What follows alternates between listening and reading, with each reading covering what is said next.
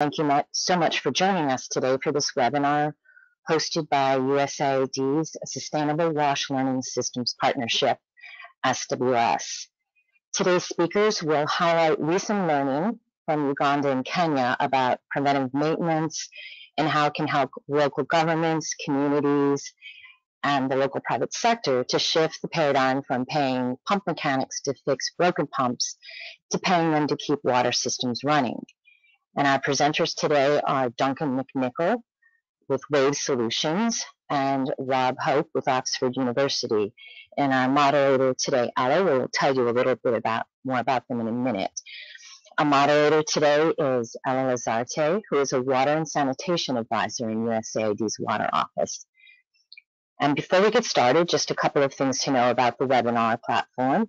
You'll note that there's a question box on the lower right of your screen, and you can submit questions at any time during the presentation, but you won't get your questions answered until after we hear from both of them.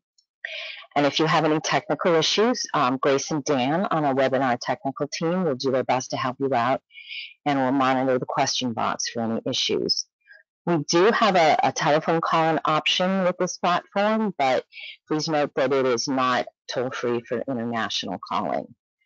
And I also need to let you know that today's webinar is being recorded, as you heard from Dan, and we will be sharing this recording later next week.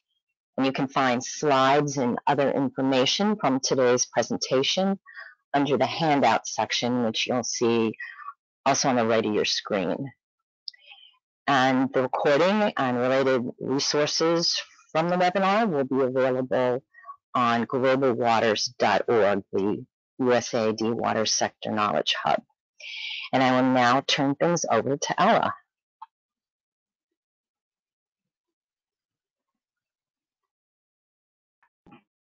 Thanks so much, Patricia, for starting us off this morning. Trying to move my slide here. Good morning, everybody, or good evening, depending on where you are. I see that we have over 70 participants. So thank you so much for joining us today on this very important topic on sustainable rural water services, focusing on preventative maintenance models. And I'll be talking briefly about our Sustainable Wash Systems Learning Partnership, or SWS is what you'll hear the most from me, first, and give you a little bit of context before we move on to our distinguished speakers today. So bear with me. I know that you joined us for those two and not necessarily for me. Let's see if we can, oh, there you go. Nope, sorry about that. Trying to move the slide at the moment. Great. So why sustainability? Why are we focusing on this as USAID? Well, it's part of our global water strategy, which we launched in 2017 at the end of it. And really USAID's goal under our water and development plan in support of that strategy, which is to increase availability and sustainable management of safe water and sanitation for the underserved and most vulnerable. And also another reason really is from experience from us in this room, in this virtual room and elsewhere, that despite billions of dollars in investment over decades, the failure rates, if you look at hand pump functionality rates, for example, failure rates are quite high. They continue to be high from 25 to 35, sometimes 40%, particularly across sub-Saharan Africa, and you'll see that in the literature over and over again. And those are the numbers cited. To us, sustainability is not just putting in the new hardware. It does not equal access to infrastructure. It does not equal, so access to infrastructure does not equal access to sustainable services. The ribbon cutting itself is just part of it, although that's the part that is of most interest to many people. So a lot of our work on sustainability is really going beyond that. How do we maintain those services once construction ends? And it's also beyond that. The last point on this is really sustainability from USAID's perspective is achieved from our perspective when host country partners and communities take ownership of the development process. And when local systems and networks of actors are in place to deliver those results, to deliver the inputs and resources needed to maintain them and really deliver the impacts beyond the life of the project when when the project finished, usually within a 5-year time frame. And why focus on systems? For us, there's really been a slow shift in our portfolio, particularly in the last few years, towards emphasizing governance, financing, whether it's tracking public expenditures, mobilizing financing, and institutional strengthening. And you will see that in our plans and our strategies.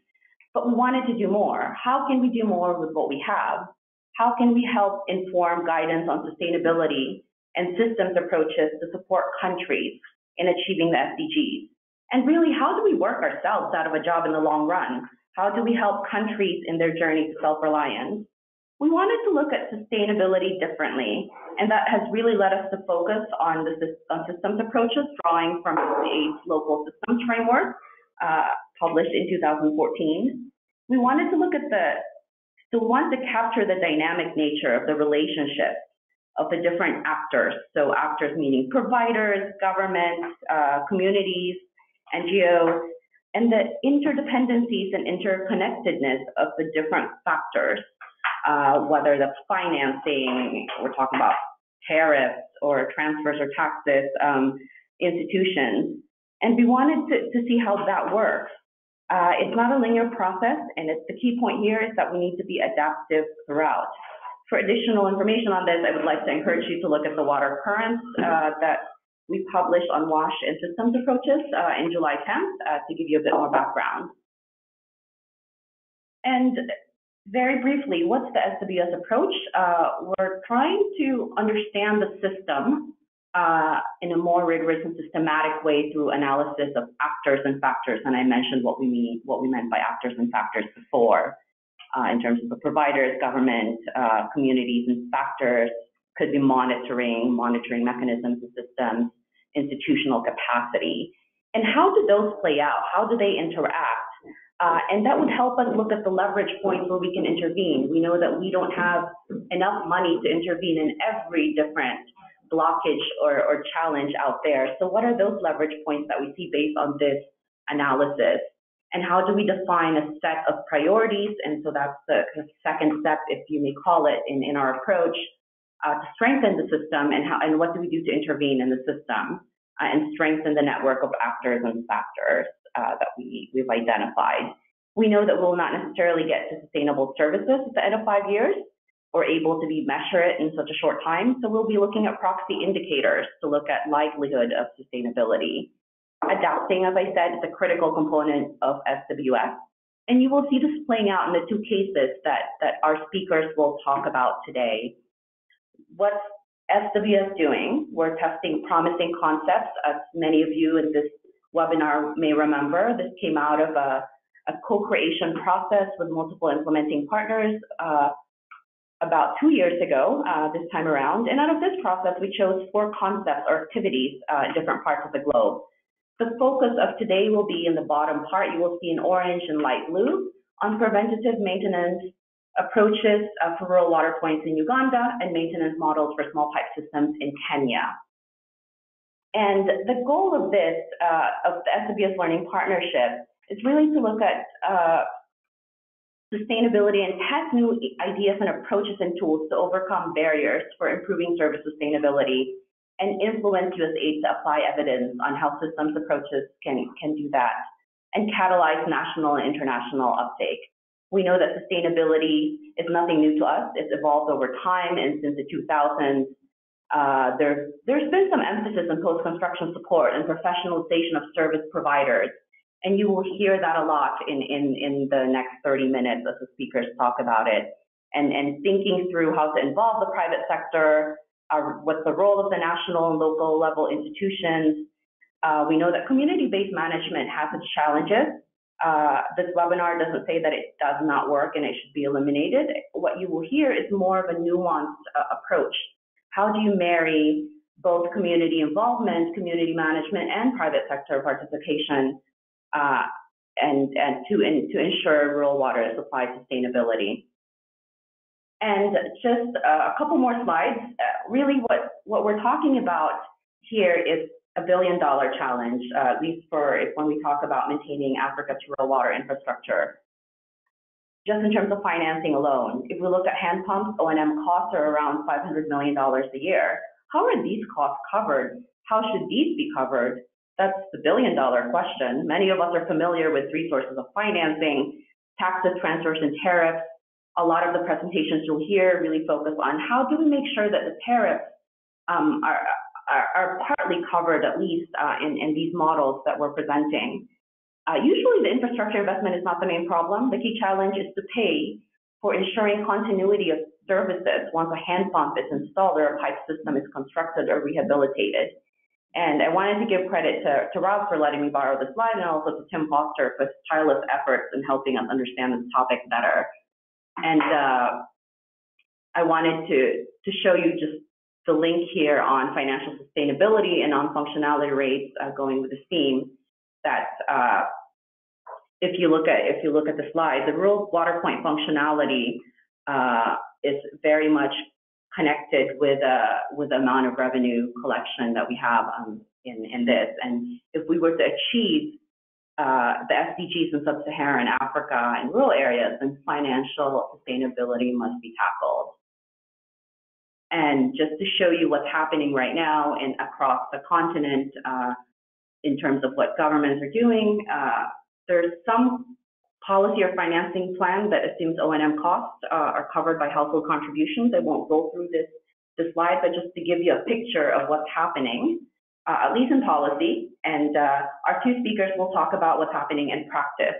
So I'll turn it over to Rob right now.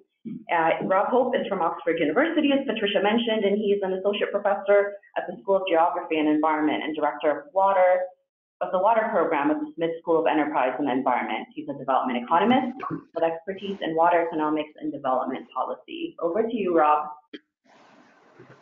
Hi, Ella. Thank you very much indeed.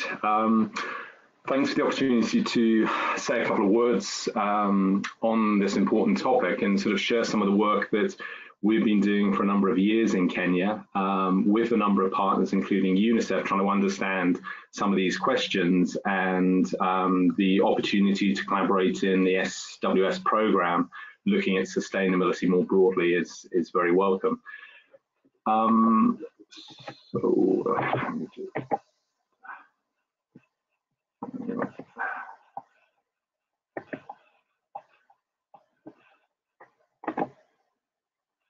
Okay, so a couple of words of context about Kenya for those not familiar with the country. In terms of the institutional landscape, a lot has changed since 2010 for a variety of reasons, where decentralization has come in and affected water policy in the country. So you now have the transfer of authority and finance to 47 county governments that are mandated to deliver universal drinking water services. So that's a constitutional obligation. And these new county governments, we're just starting the second term of county governments in Kenya late last year in 2017, have the opportunity to do this. And as a consequence of that, the Water Act in Kenya has changed, and we've had some collaboration with the government in that process. And one of the key aspects of that is that they are now considering not only community management, but also private sector models. So they're looking at a sort of more inclusive approach, where previously in Kenya, as in many African countries, it's been very much community-based management. They are responsible solely for the risks and responsibilities of delivering water after the infrastructure is built. And as Ella has mentioned, this has been a challenge. There's been variable, uneven rates of sustainability. And we're pleased to see in Kenya now that there's a more open dialogue to how this is going to go forward.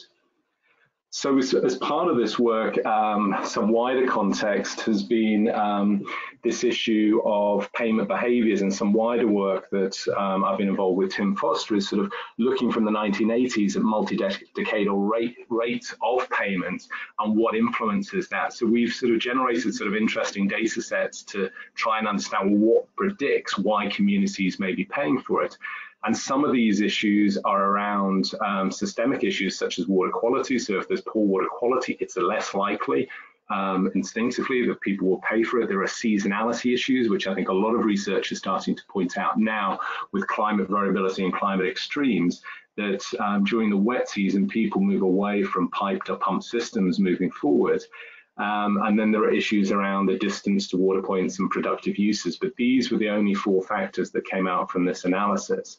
But more broadly, that there's late or non-payment is prevalent, and this is a major challenge for Kenya, certainly. There's also the wider dialogue about community water management. Is that the community water's choice? And I think what Ella's usefully sort of set out at the start here is, how do we rethink the risks and responsibilities between the state, the market, and different users, and avoid these sort of binary black and white, it's community-based management or it's PPPs and things, and what do we actually need to deliver in an effective, sustainable, and equitable manner to achieve better outcomes for people. And I think there's a lot of interesting thinking going on here that Duncan will talk about in a second as well, which we'd like to promote. So as part of the research, I mean, what I'm going to focus on for the presentation is these ideas of the Fundifix model, which has emerged from our work, and these four domains that we see as being quite critical in terms of a systems approach to delivering water in rural areas. And this includes both hand pumps and pipe systems. It's both for communities and schools and clinics. So what we are attempting to do is a sort of universal model that doesn't selectively pick certain types of infrastructure or communities. And that, as we all recognize, is quite a challenge. The rationale behind this is scale reduces risk. It's similar to an insurance model, and I can see Richard Carter's on one of the attendees, and he's spoken about this many, many years ago. And I think that logic still applies very strongly in trying to link these different dimensions together through professional services, through monitoring innovations, through sustainable finance, and critically from a systems perspective, how do you coordinate this effectively, which I think we all struggle with to a certain degree. So on the professional services front, we have incubated 2 companies to apply this model within Kenya in 2 of the counties, and they've been made quite significant progress in reducing the downtime of piped or pump systems from 30 days or more to less than 3 days. So it's been, fairly successful at that operational level, that if you put in the right systems with good technical support, you can make this happen. We've also looked at various innovations around smart monitoring. So some of the work that we've been doing in Kenya for many years now is looking at very simple transmitters that you can attach to handles of hand pumps. And in the bottom left-hand corner, you can see some of the data that emerges. So this is in partnership with UNICEF, that you can sort of see hourly or daily rates of consumption. And then in the upper right-hand corner, as you look, that sort of slightly messy figure illustrates over 2014. The bottom axis shows the amount of water being used across hundreds of hand pumps. And then the top axis in blue is rainfall. And you can see there's a close association between higher rainfall events and lower use of water supply infrastructure. Here it's hand pumps, but that applies also to pipe systems as well. And that becomes important for a lot of our work in terms of using information to try and improve institutional design and performance. There's wider research that we do on this type of data, looking to have condition monitoring so you can predict failures before they happen, and other elements I can talk to. And then the third component is sustainable finance. And linked in with the ideas of an insurance model, you need some level of fungible finance that is available to support programs of work.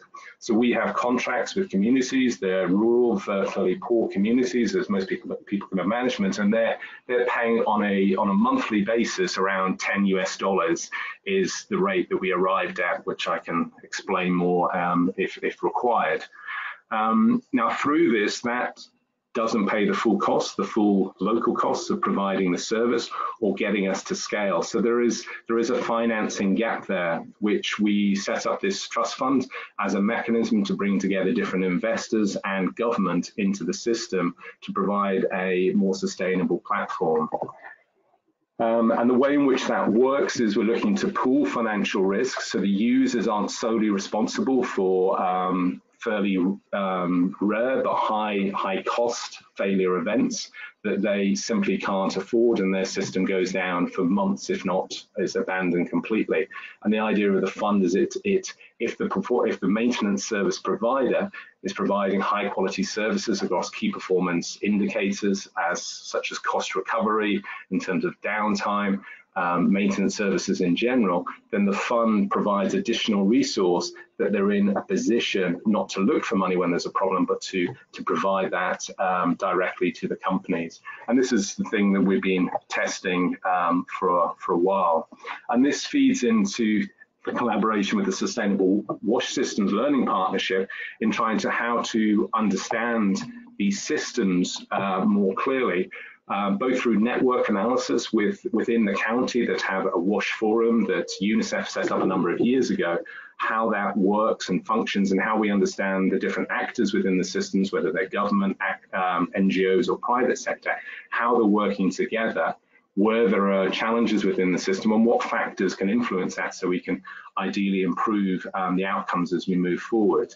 Some of the initial activities we've done, fairly standard mapping exercises, so the county didn't really understand what infrastructure it had, and you can see some of that before you, and also the sort of operational status of that infrastructure. And then what we're trying to layer onto this as we go forward is more improved local generation of data that allows them to build capacity in maintaining and financing these systems into the future.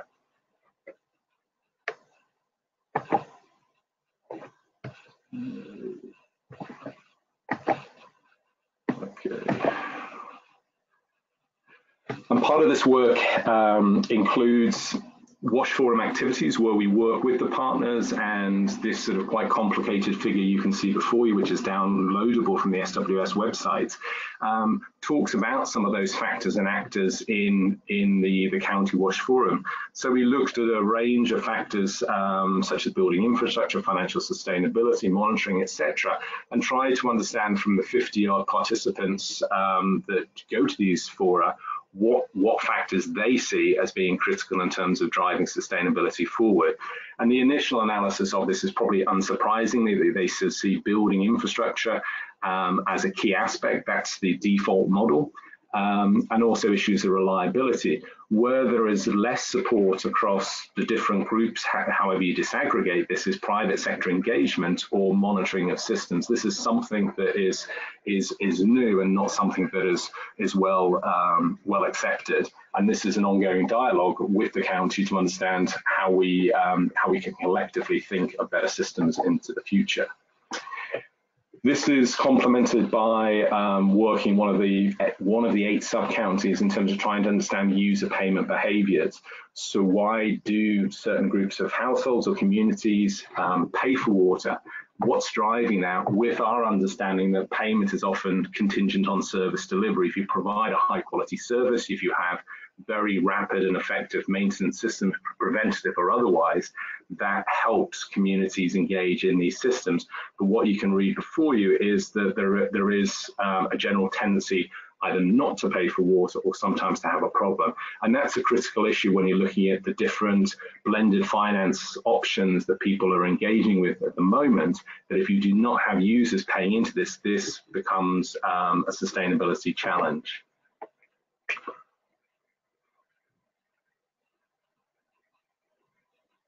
Just waiting for the slide. If I click it, is it going to jump?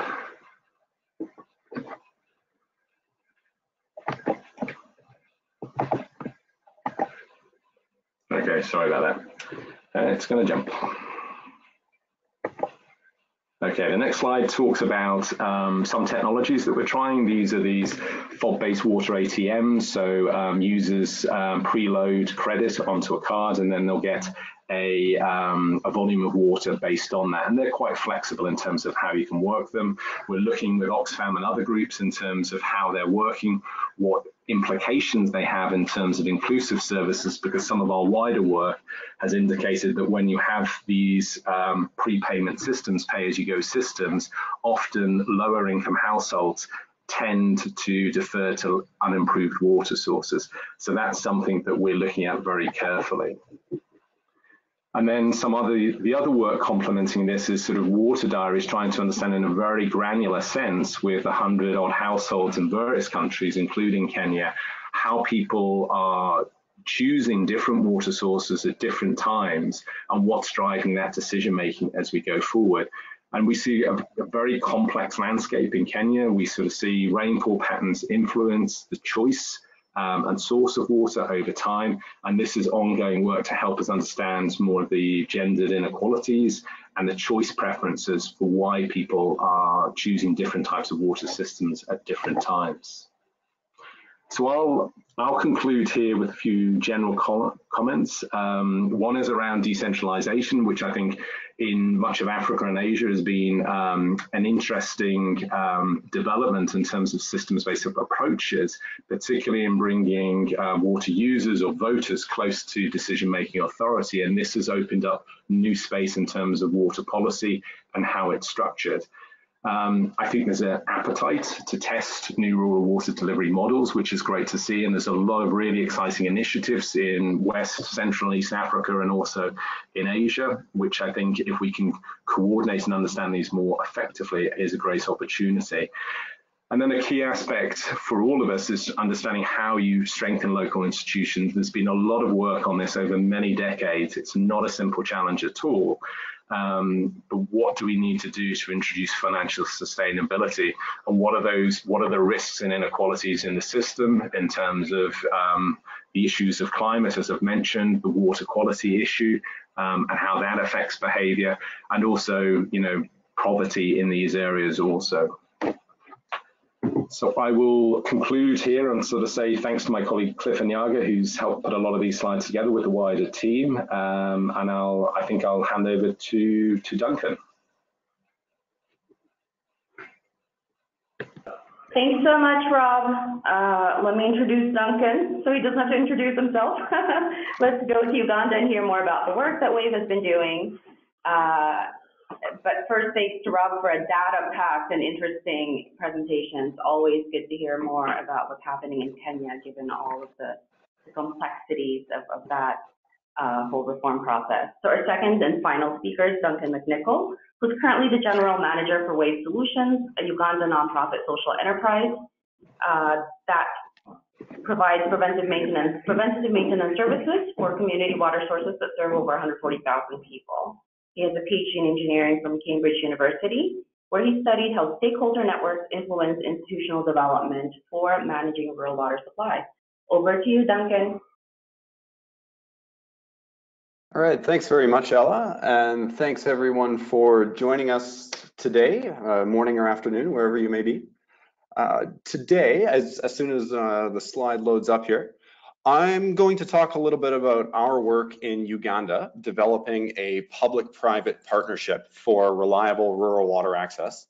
And specifically, I want to focus on the financial viability aspect of this and focus on our process of experimentation, where we're talking about how we understand factors with SWS to develop this. And I want to share a little bit about our experience. How do we sort of push on that system to see how it responds and work with our institutional partners and government and elsewhere to see how this system might evolve into a viable model that can sustain services.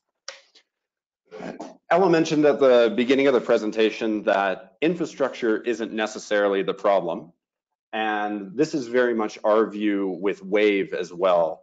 We're very much focused on the problem of reliable rural water access. We're trying to achieve that 100% functionality. And that means that we don't install new infrastructure. We're very much focused on trying to ensure that what is there continues to function indefinitely. And I think I have a slight lag in my slides here. Right, so there it is, the vision. We're focused on 100% functionality, so much on building new infrastructure. And to do that, as Ella mentioned, WAVE is a Ugandan nonprofit social enterprise, and we work very closely with the government of Uganda through a public-private partnership. And this means that WAVE effectively has two roles. The first is being a service provider, where we're managing the maintenance of rural water points. But the second is broader than that. It's where we're working with these institutional partners, not just to help a company like Wave provide this service, but how do we shape the enabling environment that allows other service providers to come in and function viably to ensure reliable water access. And I'll talk a little bit more about how we have to manage those two things simultaneously. Overall, this means that Wave begins its partnership with local government, and we talk about co-developing this vision for how can we create something like 100% functionality for rural water points in a district. And then we work with government on that regulatory environment. How can we set tariffs? How can we ensure communities are signing up for these services? And how can we ensure that companies like Wave have the legitimacy to operate? Then at the same time, we engage these communities where they sign maintenance agreements for an annual fee. That maintenance agreement is paid in advance, and then it covers all of the monitoring, maintenance, and spare parts for that water source for a year. Wave then contracts technicians who are members of the Hand Pump Mechanic Association, and then we performance pay them to ensure that sources are maintained before they break, or that these technicians respond immediately in the event of a breakdown. And then together, through this joint system strengthening and direct service provision relationship, we can provide rural water supply or reliable water supply. So far, we've been able to do this at some scale. Wave is currently active in 5 districts across Uganda, 3 of which are supported by the SWS Learning Partnership. And we're serving approximately 150,000 people in communities across these 5 districts. Our function rate for last quarter was 96%, and we typically hover in the high 90s, which is usually about 10 to 15% above the national average for Uganda. Another metric that we track quite closely is customer satisfaction.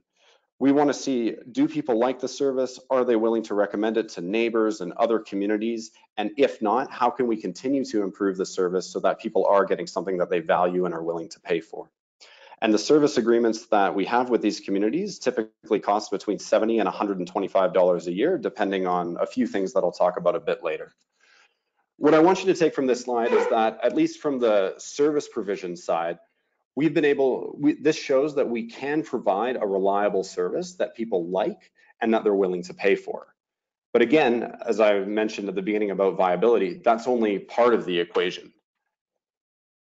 So for Wave, the real goal is achieving this financial viability.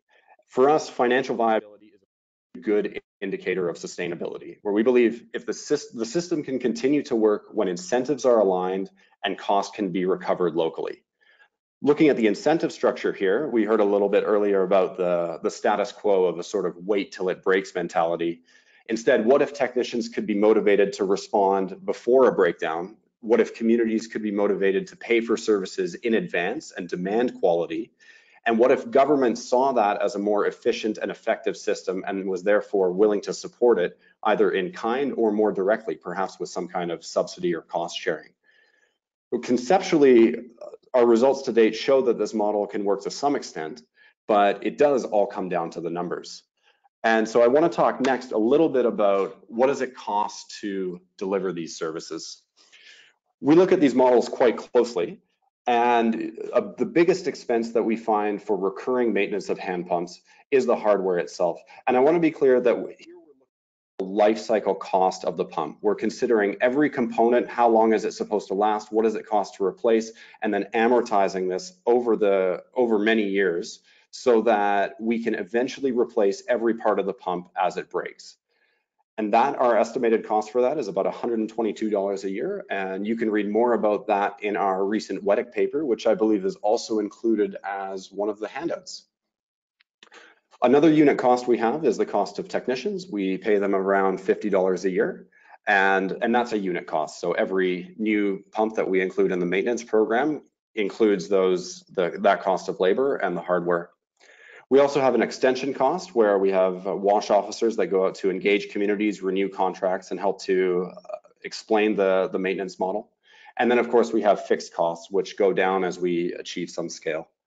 So our total projected cost of maintaining the maintenance for a pump in a given year is approximately $325 if we're just looking at the service itself. But you'll recall from earlier in the presentation, I talked about how Wave has 2 roles. One is to provide the service, but we have this other component about strengthening the enabling environment. And that makes these viability calculations a bit trickier.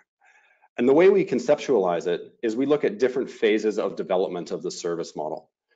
In the beginning, we have these higher, almost activation costs where we have to invest in that enabling environment. We're investing with the support of programs like SWS, investing in those relationships with government to establish that enabling environment, to set tariffs, to set regulation, to do the marketing, to introduce what is quite a new way of working in many of these districts where people are paying in advance for reliable services.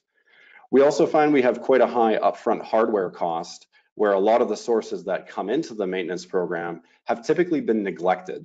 And so we have to invest upfront quite a bit in initial hardware in order to get pumps to a point where they can be maintained more consistently.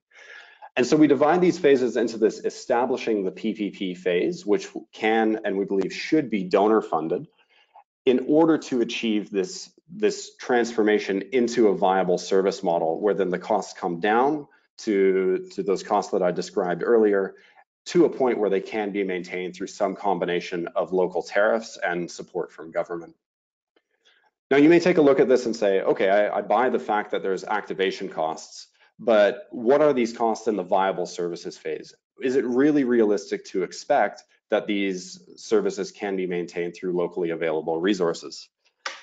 And what I want to share with you to answer that question, at least partially, is just some of our numbers from last quarter in 2 of the districts supported by SWS, just to show how 2 specific costs that are recurring ones, the cost of labor and the cost of hardware for specific months in the last quarter, how those compare to what we heard from communities. And what you'll see here is that it's actually quite comparable. I don't want you to look at this and say that WAVE has achieved viability or that we could even be profitable, but I do want to highlight that communities can and are making a meaningful contribution towards covering the cost of ongoing preventive maintenance.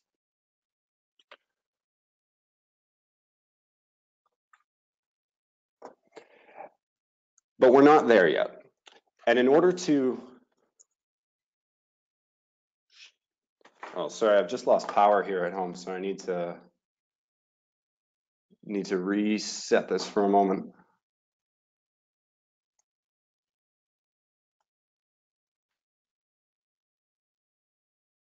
Okay, I think I'm back. Sorry for that.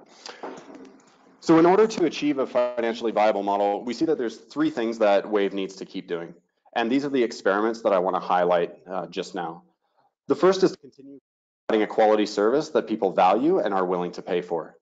The second is to continue increasing that financial efficiency. How can we recover costs? How can we reduce the amount that we're spending? And how can we increase the revenues that we're receiving? And then thirdly, how can we achieve this at scale?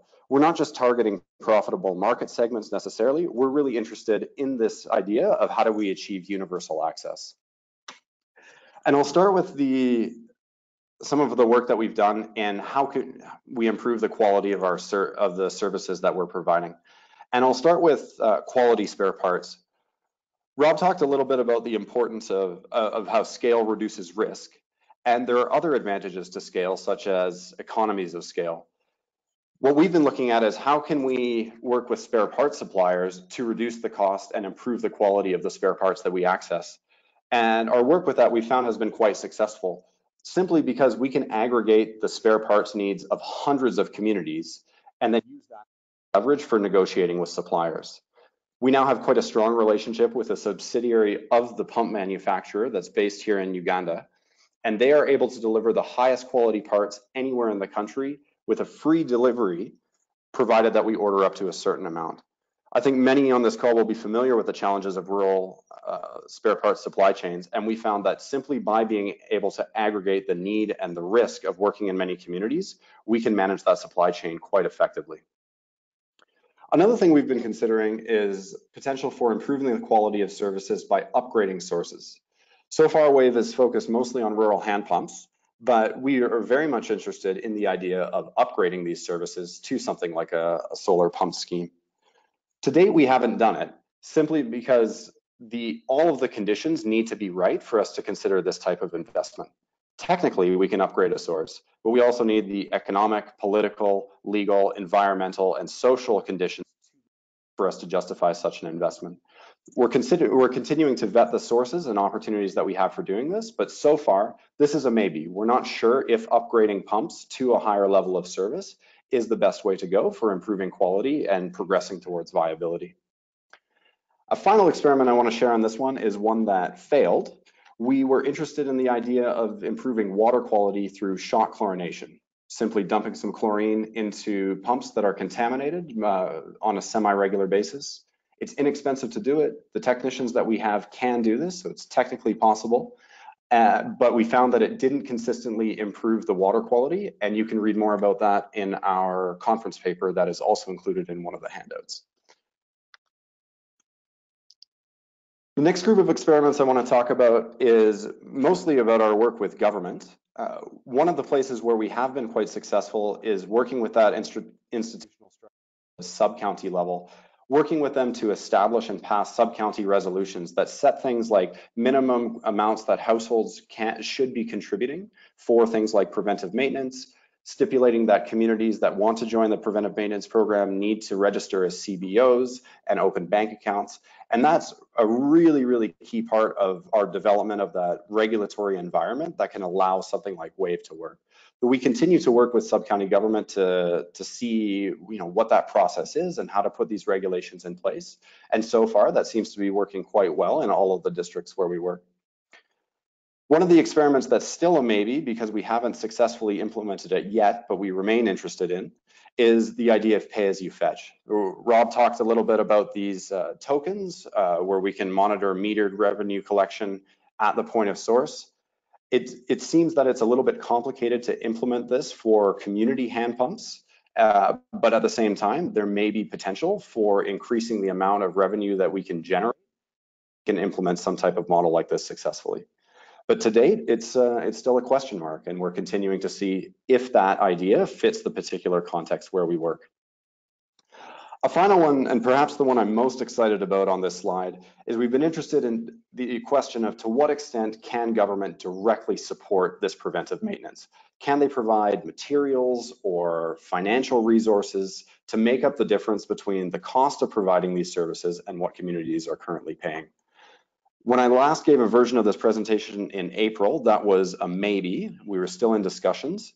I was a little bit pessimistic about whether or not that would even happen this year, but I'm happy to report that in May, we received this hardware shipment from the Kamuli District Government, valued at around $2,000 US, where the Water Office assessed the resources that it had, it looked at what WAVE was doing, and it determined that WAVE could do more with this material to further water access in Kamuli District than the district government could do. This is still the beginning of the relationship with respect to direct resource transfer, so we're still understanding exactly how this works and could this apply in other districts as well. But we think this is a really promising indication of this public-private partnership in action. And we're continuing to try and grow this relationship both in this district and elsewhere. And finally, I want to talk a little bit about achieving scale. Obviously, trying to get to a larger number of communities is important for both reasons of just safe water access and for economic efficiency. And one of the things we've been looking at is how can we reduce the cost of mobilization, the cost of expanding these services that's directly borne by WAVE. What we found is that the hand pump mechanics themselves, the technicians that WAVE contracts, are extremely motivated to expand to new sources because they get paid per source that they're maintaining. And we found that when we're expanding to new areas, if we can mechanics and tell them if they can go around and help to mobilize communities, help these communities to register as community-based organizations or open bank accounts, then that can help these communities to come into the maintenance program faster, and then help these mechanics to earn more of a salary more quickly. That's extremely motivating for them, and we're finding that their motivation to help do some of this mobilizing work can go a long way to reducing our own costs in engaging the communities and marketing these services. Another question that we're toying with is the idea of saturation. If we're trying to establish a new norm of shifting from a wait till it breaks model to everyone paying for preventive maintenance, what effect does covering all the sources in an area have on that? We've been trying to focus in a few sub-counties in some of these districts to achieve what we call saturation, where the majority of these water sources are covered by preventive maintenance agreements with WAVE. But we find that there's a bit of a challenge there where and from community to community differs for many of the reasons that Rob described. There can be issues of taste, there can be issues of alternative water sources.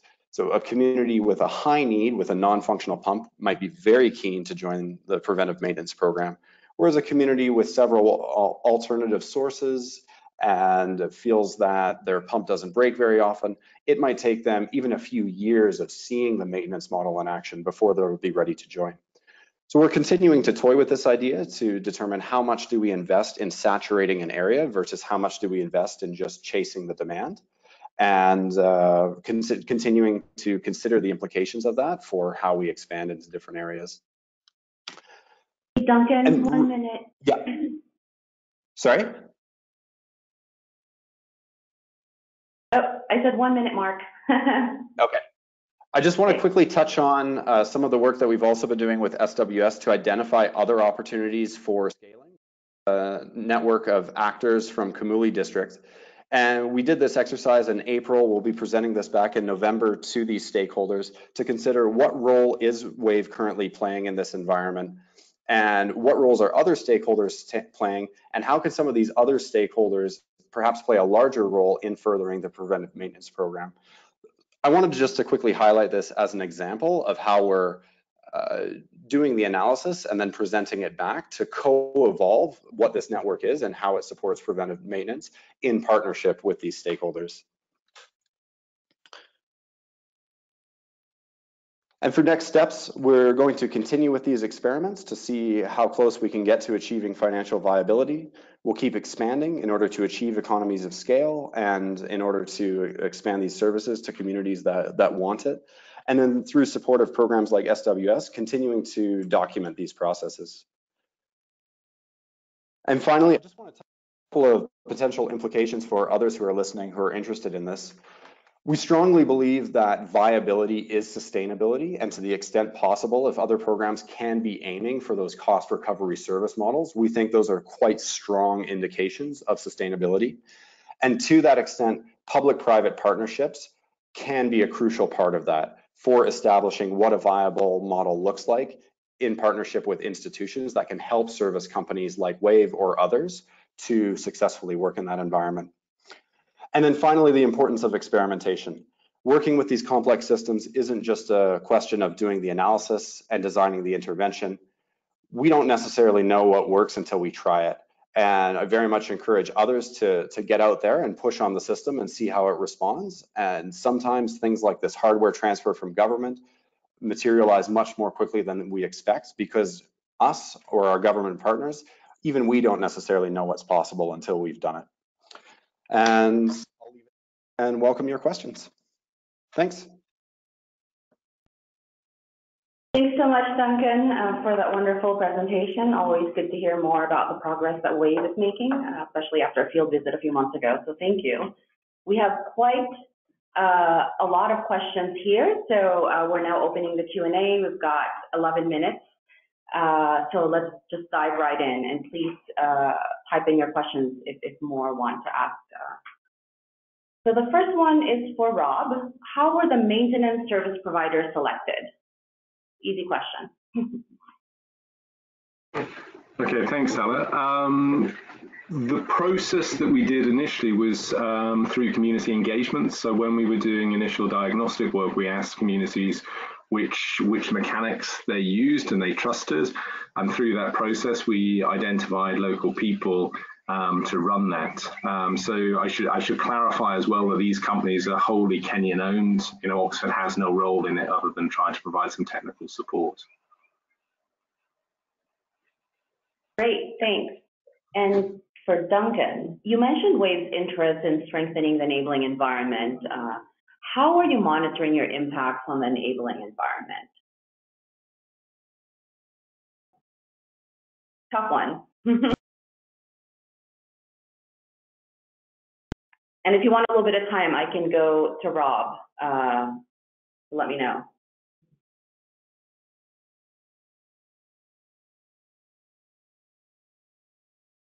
Are you there, Duncan? Maybe not. So I'll get back to Duncan in a little bit. So for Rob, are the transmitters used on the remote sensors only for hand pumps, or can they be used for other infrastructure such as pipe network? Right, so the hand pumps are specifically designed for them, so that's a new technology, and other people are innovating in this space as well, which is great.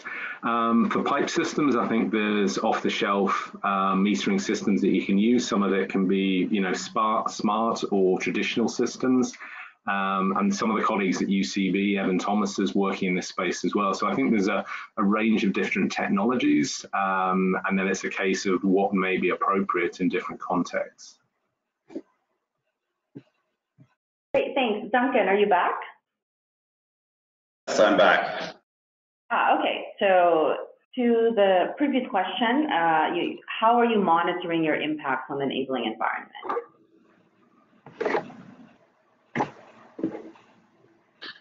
That's a good question. I'd say we have two streams for monitoring. One being just the direct monitoring of services, where we have our sort of North Star indicators like functionality, payment compliance, and customer satisfaction.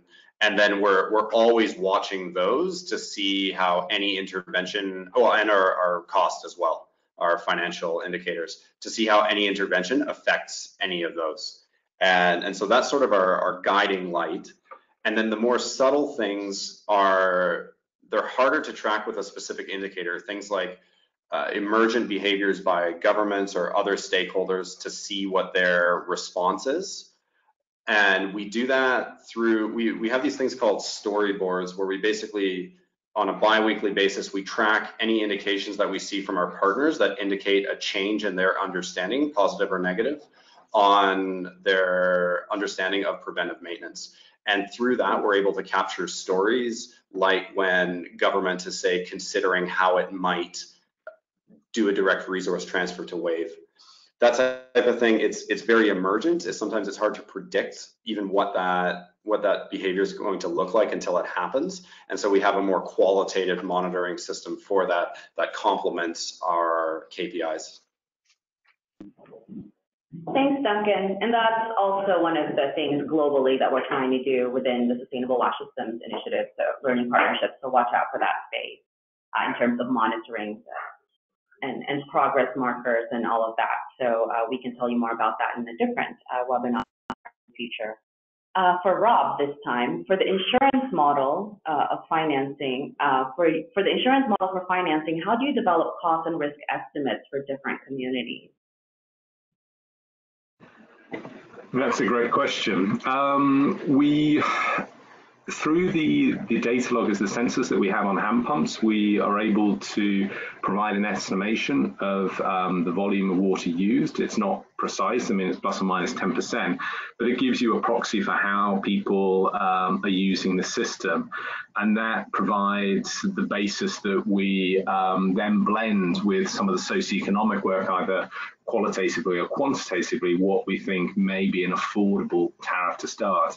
And not dissimilar to Duncan and the sort of Rondinelli work, if you want to go back to that, is that, these things are sort of experimental as you move forward. So setting too high a tariff may restrict people coming into it. And as Duncan sort of mentioned, you do have the opportunity to increase that. But what you want to see is people signing up to this as you move forward and working with the regulator, the water service regulator in Kenya that is the institute has institutional responsibility for tariff design. So we work with them on that side of things as well. So it's a mixture of sort of qualitative and quantitative approaches, and also some equity provision in terms of we offer quite reduced tariffs for schools to bring them into the system as well, which we then monitor with the ministry to try and see how we can improve that as we go forward.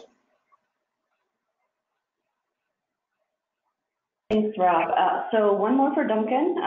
You quote a 96% functionality rate, which is about 10 to 15% above average. Does WAVE use a definition of functionality that is consistent with the government of Uganda's definition? Thanks, Ella. I was almost hoping someone would ask that question so I could expand on this a bit. We have two ways of monitoring functionality. That functionality figure that I gave is our spot functionality, where we have an independent monitor that we contract to go around to each source once per quarter to do a source survey. And so that 96% it's a bit of a proxy indicator, because that only tells you if water was coming out of that source at the time the monitor visited it. So it doesn't tell you if that source was broken for 1 day or 5 days or 20 days.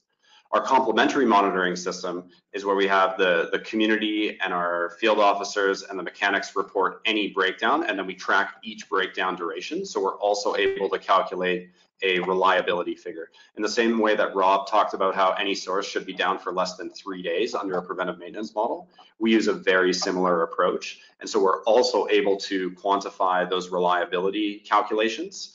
But the simplest metric, and part of the reason that we use it when we report our KPIs back to government, is because spot functionality is the most clearly understood. Whereas when we say things like reliability, then we have to add in more definition of what we mean by that, how many days was it broken, what constitutes an acceptable level of reliability, and so on. So our target really is that breakdown duration of 2 days or 3 days or less.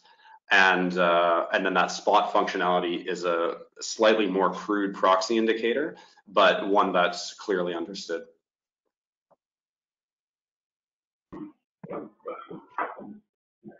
Okay, thanks, Duncan. For Rob this time, sustainability seems like a core focus of the preventative maintenance approach. What proxy measures are you using to predict sustainability within the areas that are receiving preventative maintenance services? And how confident are you in these? Right, nice question, Ella, thank you. Well, I mean, our goal within the program around sustainability is linked in to the government's constitutional goal to get universal supplies to everybody. So there are intermediate approaches within that work to try and get coverage as high as possible, and to look at different institutional, operational and financial factors within that. So institutionally, I think we're trying to get the right policies and strategies into place, and this is part of the SWS program as well, to work with government trying to co-design them as we go forward, which we've had some engagement at the national level, which is encouraging, and we're in that conversation there. So you've got the right legal and policy architecture in place that has a legacy effect, because we should not be there for the long term. Then on the operational side, what sort of models are appropriate? I mean, like Duncan, we're learning as we go, and we're learning a lot in this process of what type of model would be appropriate, what level of financial performance is required within that, and that requires wider stakeholder engagement with other partners to reduce the cost of that, and that is an ongoing conversation. So I don't know some of those numbers quite as we stand at the moment. Another thing from the financial side, which is a key area for us, as for everybody, it's trying to reduce the costs to have the least cost, most effective solution, which is an iterative program of work. But this relates into finding new and, in my view, domestic sources of finance. And one of the major sustainability indicators for me is the proportion of the finance that's covered by users, by government and domestic finance, not by donors, not by external partners. And we're having some success in one of our study sites, having companies invest in the program through these indicators, which are partly determined that we have good monitoring systems. So we have an automated system which costs money, but that leads to corporate partners having more trust that you're not gaming the system, that people are telling you results that you want to hear, which I think is an enduring challenge. So that's an interesting space that we're looking at, and we will advance partly with this USAID collaboration.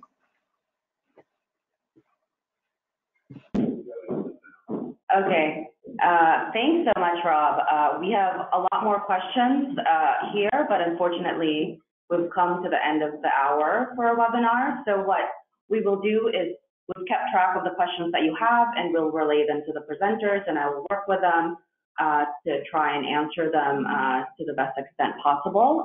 These are really important questions, and it's really good for us as we move forward with this partnership. So thank you both to the speakers. Thank you to the participants for staying tuned. All of you are still on board with us, so this is great. And we hope to provide you with more updates on not just the SWS Learning Partnership, but also what USAID is doing in the space. And lastly, I do want to thank the people that are behind the scenes. Dan's been sitting next to me, feeding me the questions, so thank you. The Chief of Party, Eddie Perez, also in front of me, and Tim, the Water CKM team, Brittany, who've really been involved in making sure that we have this webinar well organized. And to Pranav, who's at the University of Colorado Boulder, for doing some background lit review on the topic. Thank you all for all the great work. And see you next time. Thanks.